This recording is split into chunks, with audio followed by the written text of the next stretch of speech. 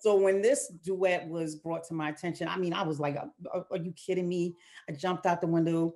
The studio that night was amazing because it was your birthday, man. I would never Yeah, forget. It was your birthday. yeah, it Dirty was. Bastard was there. Ghost was there. Everybody was there.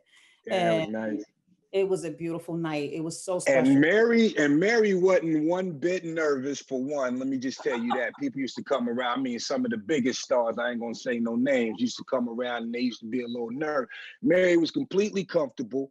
I had just got my tooth done. It was some shit going on with my mouth or whatever, pardon my French. But out of that, like, it wasn't my idea to ask Mary to do the song, but when it was presented to me, I jumped out the window and was hoping that she would do it. And when I got the confirmation that she would, it was like, yeah.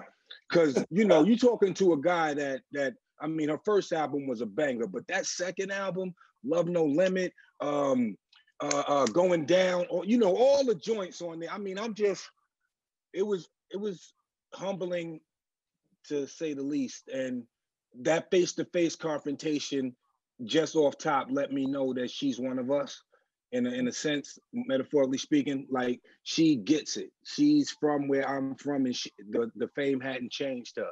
You know what I mean?